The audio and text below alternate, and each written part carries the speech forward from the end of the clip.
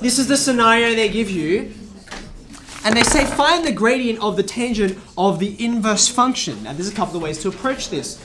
You can think, oh, I know how to find inverse functions. I know how to find inverse functions. All I need to do is switch the variables and then change the subject, right? So you think about that and you're like, cool, it's all right.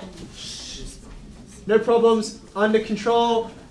Uh-oh, right? So you can see this is probably not going to be a helpful way. Now, read the question carefully. Read the question carefully. They don't actually want the inverse function. All they want is the gradient of the inverse function. Gradient. Gradient? How do we work out gradient? You differentiate. Now, if I differentiated this, right, I would get dy on dx, right? And then I could work out what that is.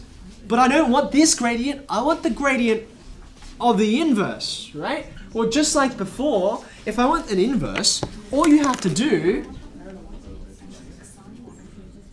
is switch variables.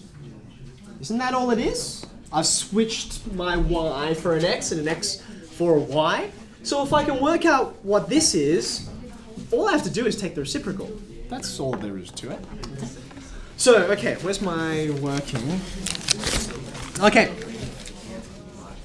So here we go. Let's differentiate. 2e to the 2x plus 3x squared.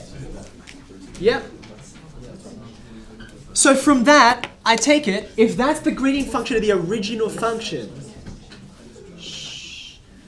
the gradient function of the inverse is the reciprocal of that.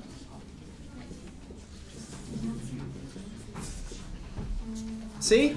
Okay? So, now I want to know at a particular value of x, I think it's 0, isn't it? When x equals 0.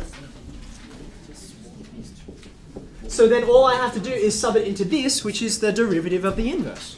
Okay? Which is, let's see, a half.